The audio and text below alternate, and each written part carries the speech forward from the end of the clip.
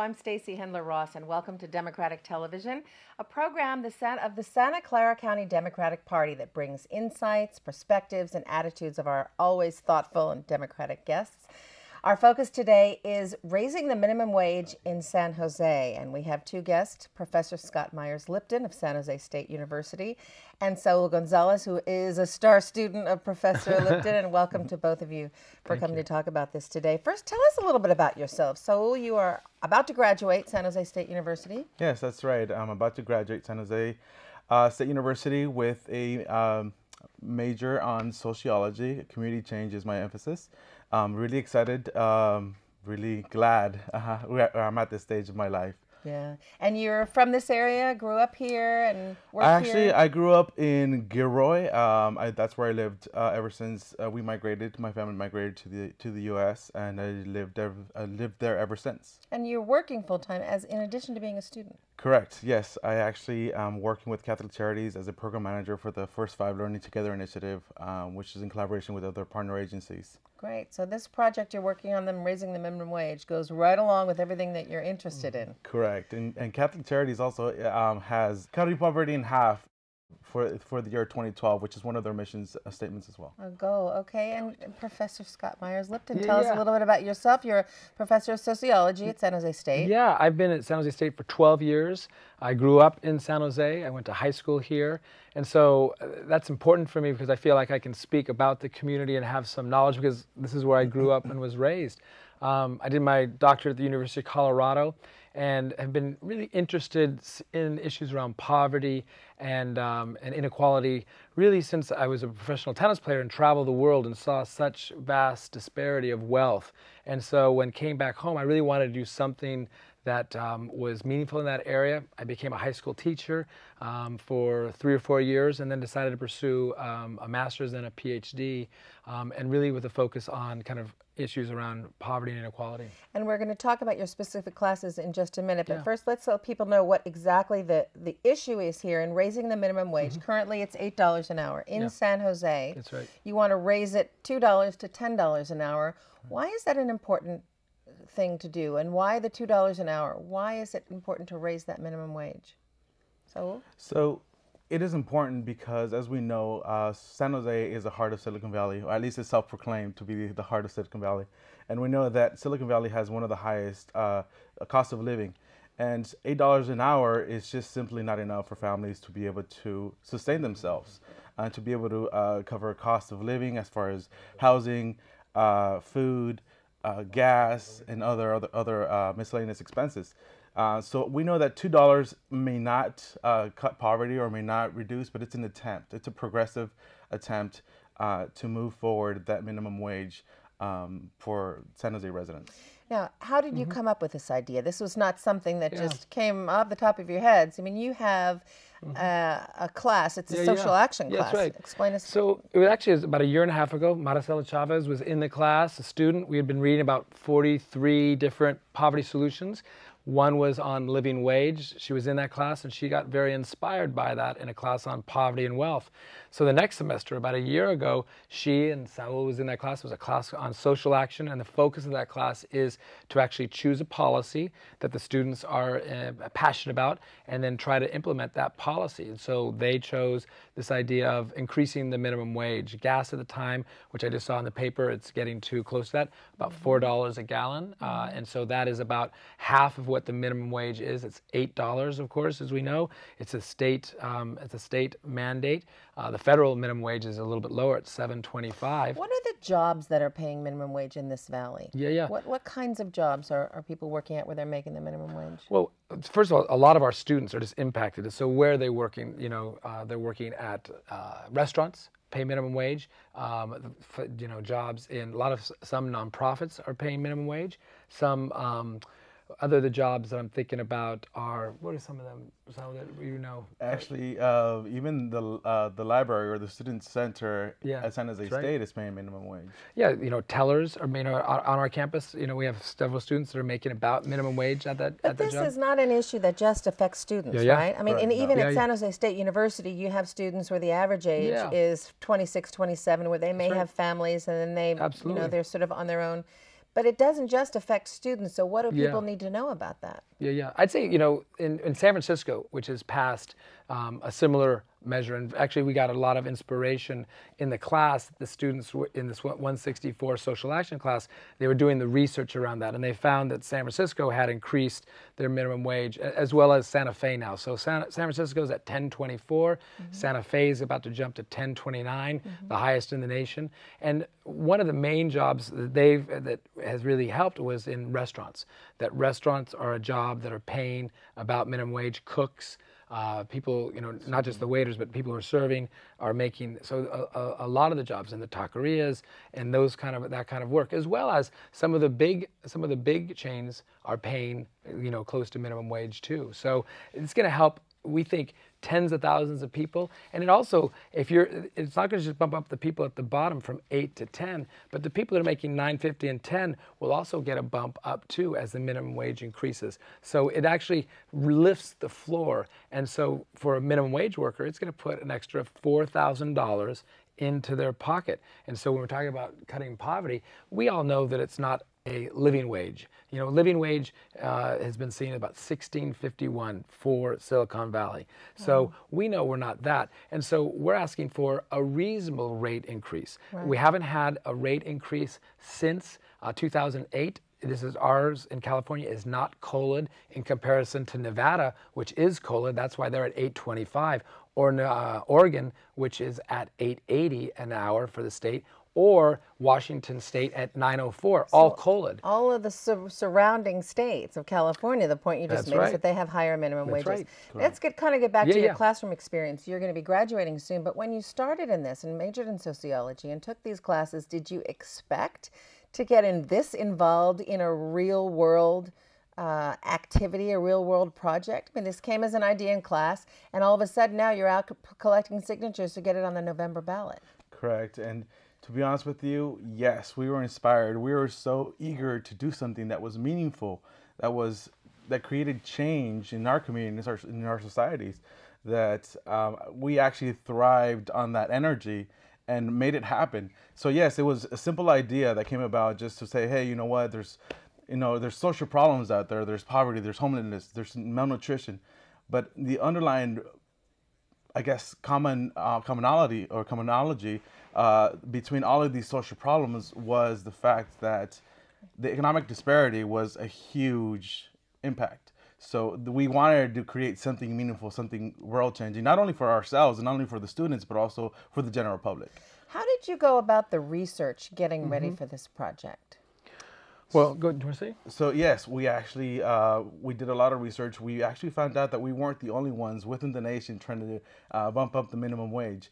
So we went about reading different studies that gave us insight as to what were some misconceptions of the general public. What happens if you say there's going to be a minimum wage increase? Oh, that's going to decrease jobs, or it's going to a lot of businesses are going to go out because they can't afford their employees. Let's talk about that. What did you learn about that? What are those? So those are the misconceptions, and what are your arguments against it? Because business is going to say, well, if I have to pay people more, then I might as well do business in Campbell or Santa Clara, where I don't have to pay people that much. Right. Or in the San Jose Chamber of Commerce, Silicon Valley Chamber of Commerce, they say, well, we prefer to have this issue on a statewide basis. Let's make it fair for everyone in the state. Kick it up to that. What are your arguments against that?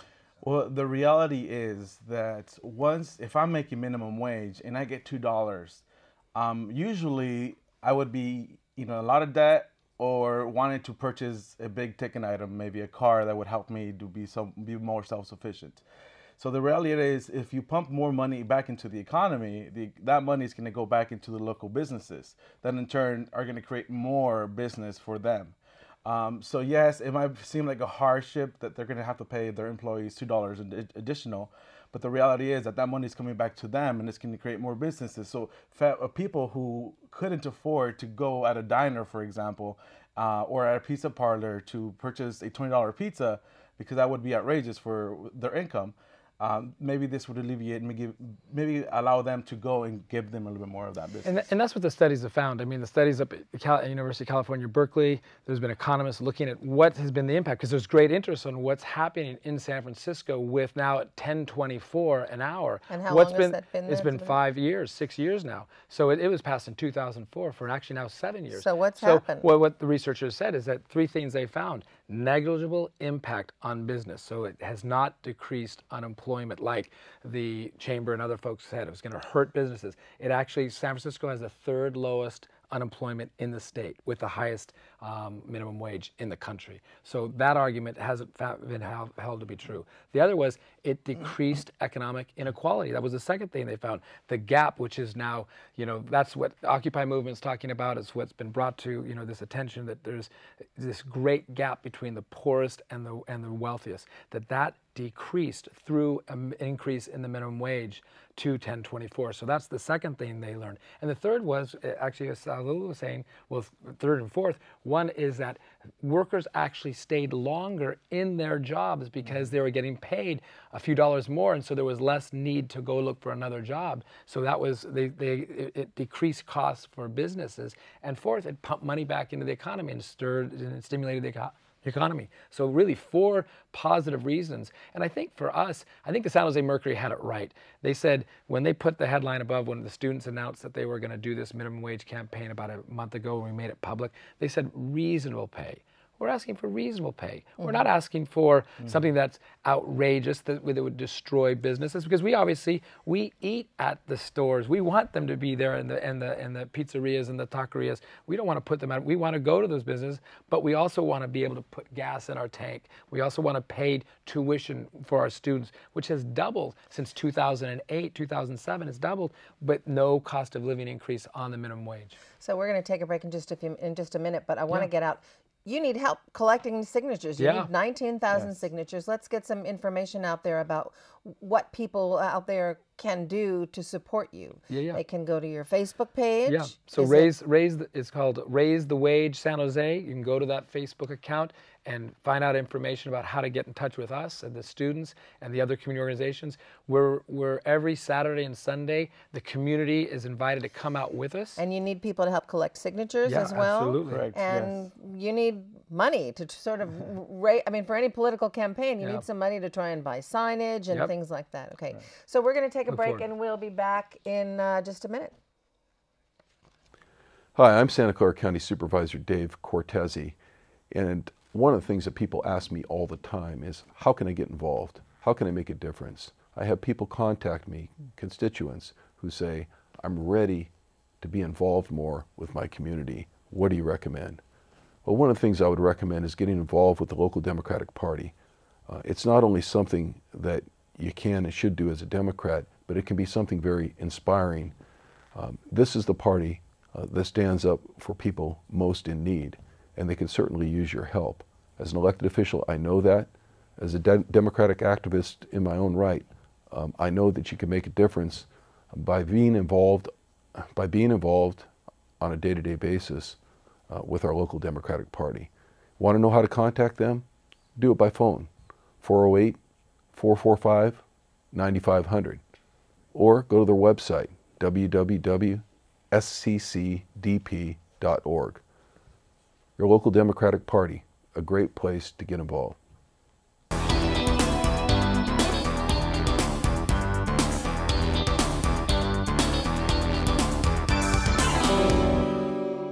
Welcome back. We're talking about raising the minimum wage in San Jose, and I'm here with San Jose State University Professor Scott Myers-Lipton and sociology student Saul Gonzalez, who is working on this campaign. We want to talk a little bit about who your opposition is here. It's good for working people to be able to make a little bit more money to survive. And we were just a minute ago, we were talking about certain families that work 2 or 3 jobs because that's what it takes to survive and pay bills and pay for gas and pay for rent, etc., in this particular area of the country. How do you convince someone that we need to raise the minimum wage, and who would be opposed to this? Well, for the average worker that makes a minimum wage, there isn't a lot of convincing that needs to happen. Would you like more money? Yes. You know, that definitely it translates to being able to pay the mortgage or being able to pay the rent, being able to be self-sufficient with their food, with other living expenses. The opposition, though, as we talked earlier, might be some of the business owners that are afraid to, you know, share their wealth or share their income, which is all income that it's pretty much to their pockets, being able to share that wealth with their employees. Right. You wanted to make a point about the Chamber of Commerce. Is that you think the Chamber of Commerce is saying, okay, but we really prefer that we want to have this on a statewide basis. What's the problem with that? So I would say twofold. One is that the research shows that when some research has been done back east, where they looked at two states, one had a higher minimum wage and the others didn't, and there were two cities right by each other, there wasn't the job loss that there was that they would say, was like, oh, they're going to leave this community to go right across the state border to that community because the minimum wage was higher here. So it didn't show that. In fact, there was more economic growth in the city that had the higher minimum wage. So it goes along with what earlier argument is. If you put more money, a bit more money, and again, we're not asking for, you know, what the true living wage is, which is $16 an hour. Which, by the way, when we did a poll, and you said, yeah, would you ask the average citizen, would you want more money? You know, of course the answer is yes, but San Joseans said this, around the $8 to $10. And I think it's really important that the community knows that we're putting this forward because the people of San Jose said overwhelmingly that they wanted an $8 to $10 increase. When the poll was done of 604 likely 2012 voters, I mean, here we are in an election year, when we asked them, 604 voters, would they support overwhelming support. And that's not just in the city of San Jose, but it's also a national issue. 2/3 of Americans now support an $8 to $10 increase in the minimum wage, a poll that just came out. So I think it's important for, and by the way, they did not support, San Joseans didn't support, when we asked them about the 1651, they didn't support that. So because they felt that was too much. So it would hurt too much. You did your research, as the students did, you did right. a lot of research on this before you came up with this as a plan. That's right. And so some of that research kind of looked into what was the actual amount that would be needed in order for them to be self-sufficient. And again, like Scott said earlier, the livable wage for Santa Clara County, for City of San Jose, would be $16.40, which is obviously way high.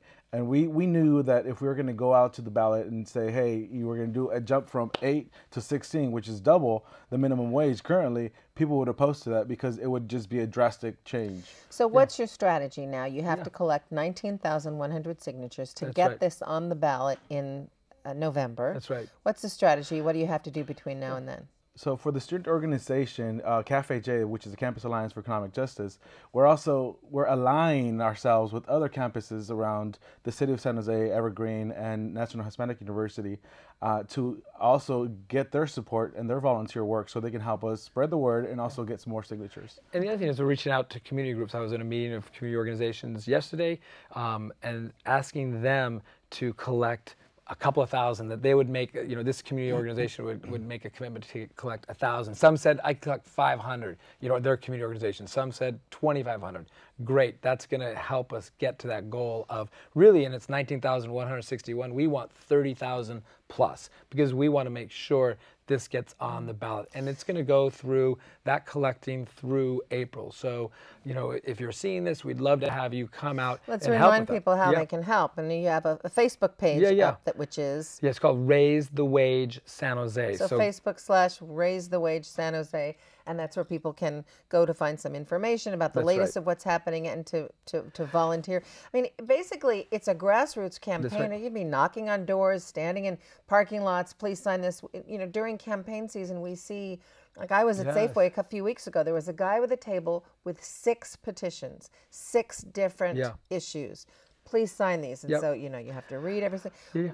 I think one of the exciting parts is that, you know, we're going to have some of that where it's, you know, folks out in the community. You know, during the week, you're going to see a lot of it on campuses. And then Saturday and Sundays, we're going to meet so people are in March and April, come to the Labor Council. We're going to be there at 10 a.m. and we're going to be going out to high traffic areas within San Jose, and to community events, and asking people if they're residents, because only people who are, I actually have it right here. Registered voters. This is the petition. It's for for the measure. They have to sign it. They have to be registered voters.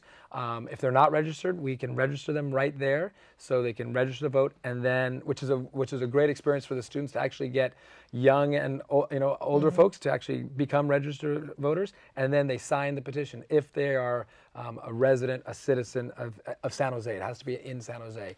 And so so that's what we're doing. We're hopefully in the next several months get 30,000 signatures, and then throughout the summer and then in the fall, we'll be doing the campaign. And so there'll be a lot of work in doing what you're saying, door to door, putting up signs saying raise the wage to $10 in San Jose. And that's when you're going to need some of the money as well. That's right. To run a campaign. Yeah. How do the students that you talk about or that you talk to who are not necessarily in your classes as aware of civic issues as you are, how do they react when you tell them about this particular issue? Well, they're always thrilled. They're like, "Oh, great! Yes, this directly impacts me. Yes, let me sign it." The issue that we've been having lately is that most of the students at San Jose State are from abroad, so they're not necessarily registered voters within the city of San Jose. So that is a huge deterrent from them signing the petition. But they're more than willing to. They're like, you know what? If it weren't because I was registered in Santa Barbara, if I was registered, in LA or whatever, then I would definitely sign it. But they're all for it. They're really excited that something like this is actually happening, and that we're actually. It's student-led too, so they also feel the pride.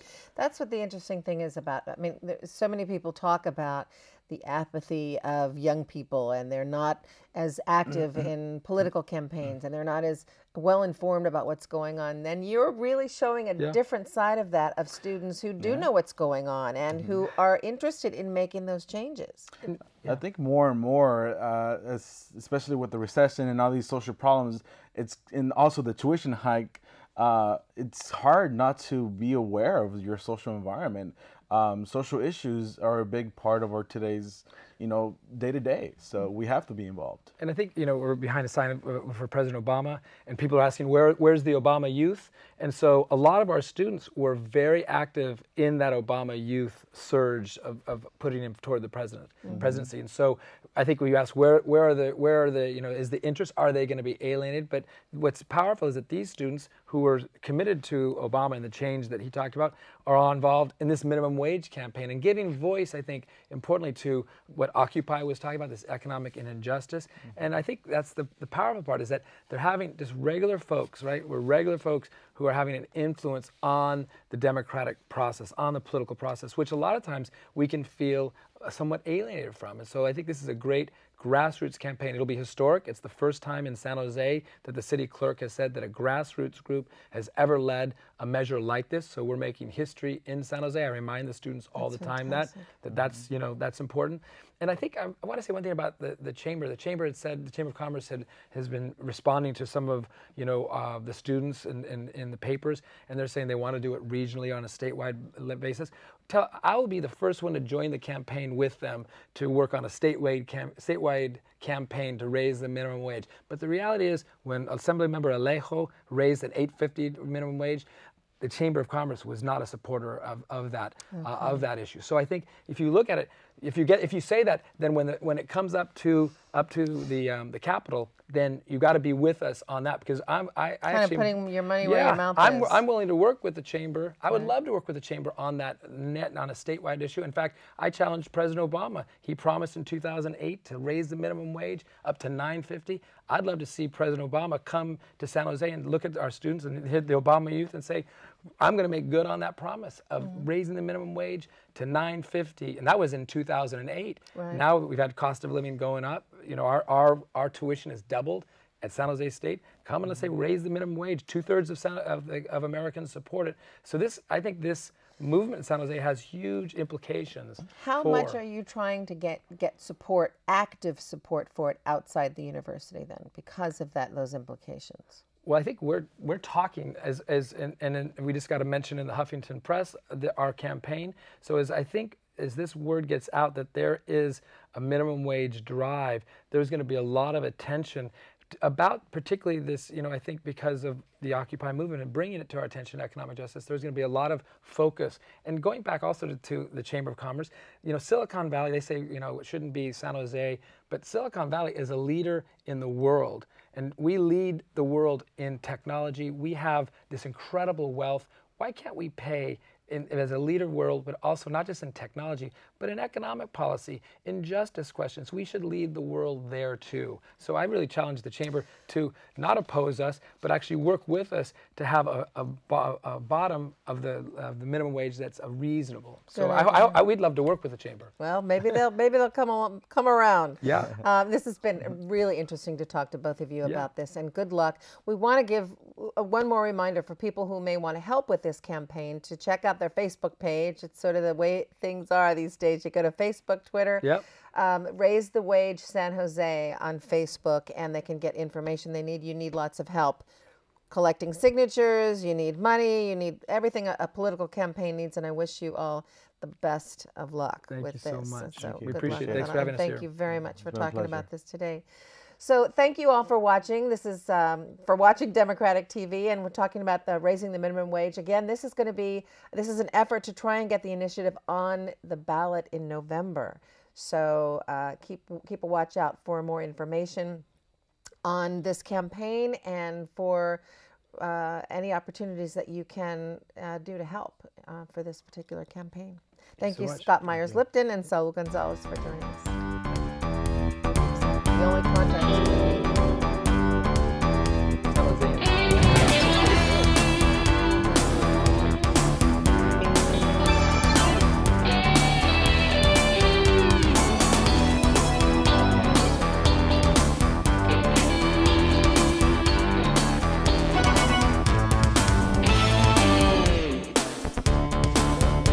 Yeah, okay, so I want back there too.